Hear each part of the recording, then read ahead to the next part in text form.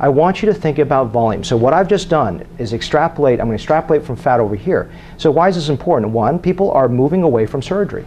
The fat is already offering a way to treat people without an incision.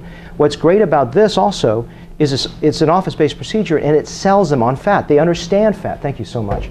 It allows them to understand the benefit of fat. Once they see it, they want it. So there's some techniques I've actually come up with that are very different from your traditional injections. All right, let's pull this up. This is a slightly shorter talk.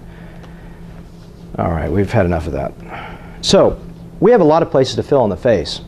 What are you going to fill? What would you prefer to fill when a person comes in?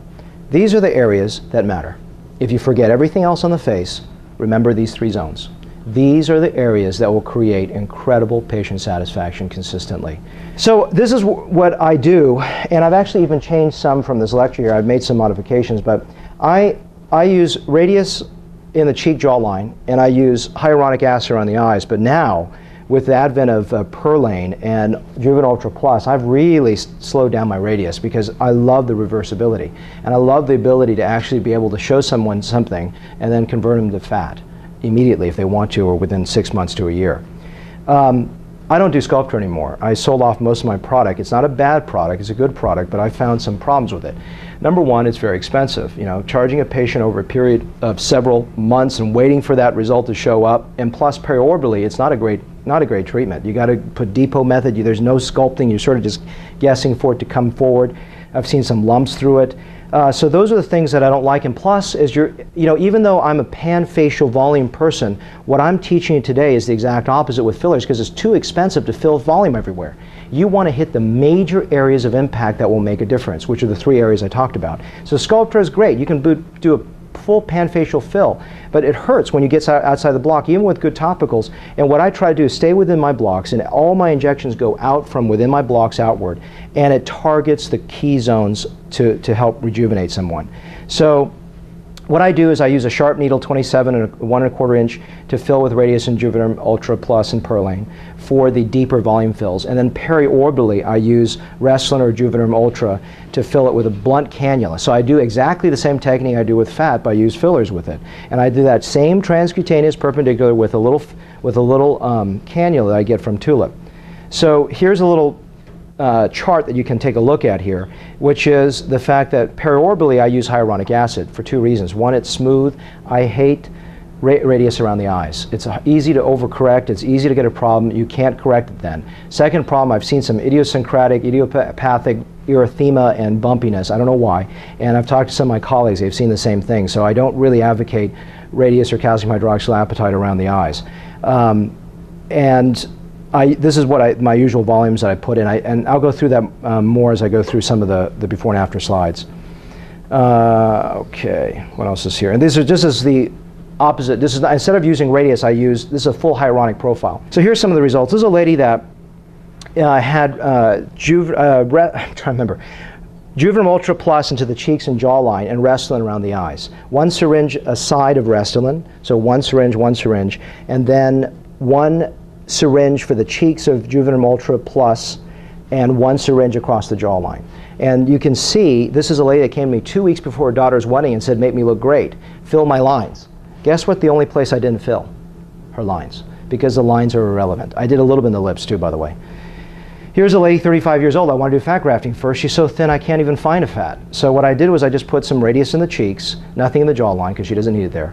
But that's a whole 0.75 a side, or 0.7 cc's a side of Radiesse, and then 1 cc of Restylane for each lower eyelid. Here's a lady's interesting story. She's a flight attendant. On the left, you actually see her halfway through her vacation week. On the right, that's after 10 straight days of flying. Which one looks more rested? It's the volume that counts. And the other trick that's going to blow your mind is look at the eyelids on the left. Don't those upper eyelids look heavy to you? Well, how about on the right? Do you think I did anything for them? I actually did nothing for them. But when you start filling the lower eyelid cheek, it creates balance with the heavy eyelid, and your eye doesn't perceive it as much as being heavy. That's the trick. And targeting the zones that count. So this is an anterior cheek jawline fill. Lower eyelid cheek jawline. It's the standard 1.2 cc's of the Radiesse, 1 syringe, placed mainly into the cheek. I think, I don't remember exactly, probably 0.4 aside, and then whatever's left in the pre-jowl, and then 1 cc aside of Restylane. This is 1 cc aside of Juvederm Ultra around the eyes, and 1 syringe of Radiesse distributed about evenly into the cheeks and jawline.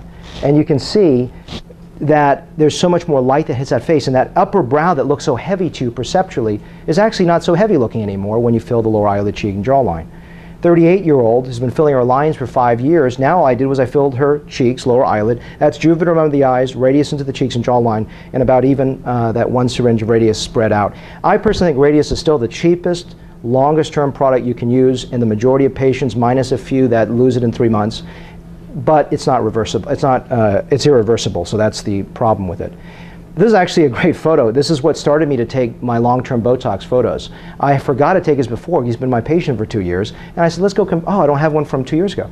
So I've never done his glabellar for Botox, but I've been doing it now consistently about every 3 to 4 months, his forehead. And if you look, after 2 years, his lines are gone.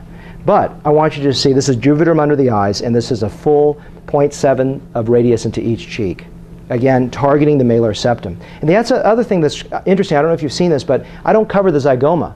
But your mind, when you see it, you don't see the zygomatic arch anymore. Because once I provide continuity between the zygomatic arch and the malar depression, your eye just draws the extension of that malar eminence all the way across, that anterior malar cheek, all the way across the zygoma.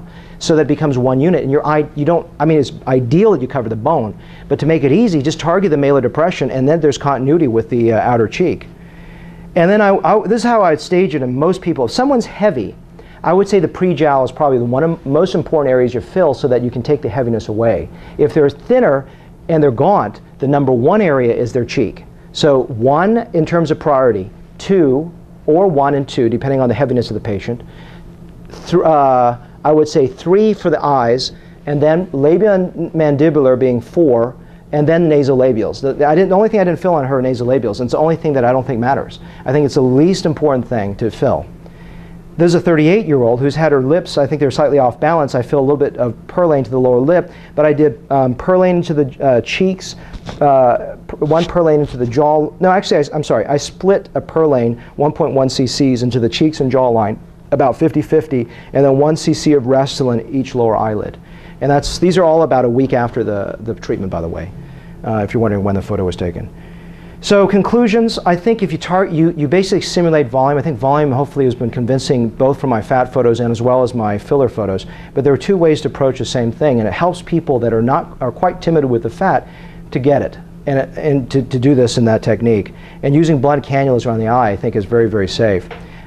This is my last conclusion slide here, is the fact that I really like hyaluronic acid. I've done everything, and I've really moved back to a full, now with Perlane and Juvederm Ultra Plus, I'm moving, because I can convert to fat, I do pretty much hyaluronic acid unless the person doesn't have enough funds to convert to fat and really wants the most longevity on a product. I usually sell them on the Radiesse, and that in 90% holds well.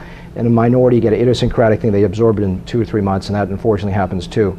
And it's also ease of sale. People are familiar with hyaluronic acid. It's hard to tell them calcium hydroxyapatite, poly-L-lactic acid, and all the other stuff out there. And it's ease of inventory. And anyways, I use Radiesse still because if they are looking for the least expensive, longest lasting product, I still think it's there. Perlane may come in a close second. I don't know. The jury's still out. For me, it's too early a product in my hands to tell you that. So that's it.